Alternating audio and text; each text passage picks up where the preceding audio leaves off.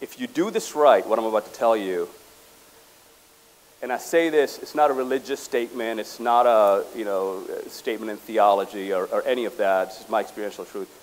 If you do this right, this will be the biggest spiritual experience you will have, whatever that means to you. Which is what?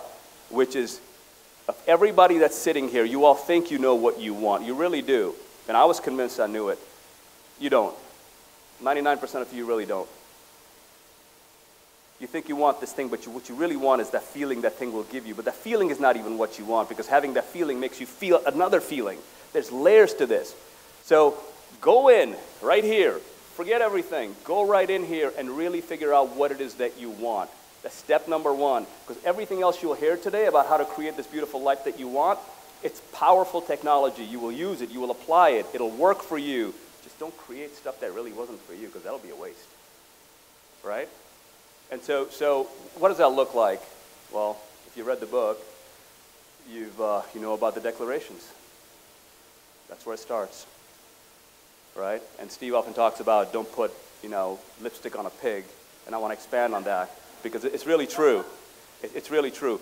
What you don't want to do is, it's like, oh yeah, I saw somebody's statements and, those sound good and this one sounds good and I'm going to take that and I'm going to, do. Don't fucking do that. You'll miss the whole point. The whole point is to take all of this consciousness that's been flowing out of you through all of your senses to go and create out in this world. Bring it all back in here. Sit with it. There's intelligence in it. It knows. It can guide you.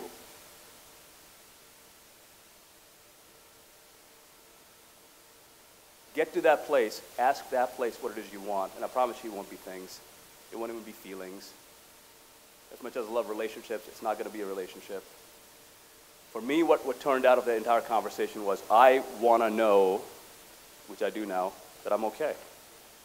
No matter what the fuck happens outside, I'm always okay. I'm not just saying that.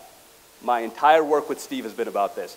Has it manifested physically into other areas of my life? Of course.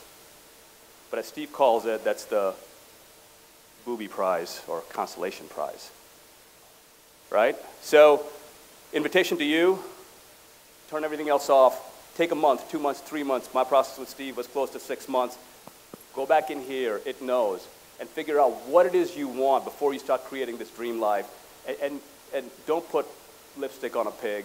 Do the work. And if you do it, just doing that work will be the most profound spiritual shift you've ever had in your life.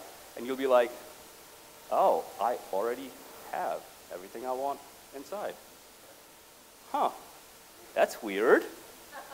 Now from that place, then go play. Go create. Create businesses, relationships. If you're single, whatever, do whatever you want to do, right? But get to that place first, because everything you're trying to do is to get to that place. You have it backwards. Get to that place first, and from there, do whatever makes your heart melt, right? So that's the first point I want to talk about.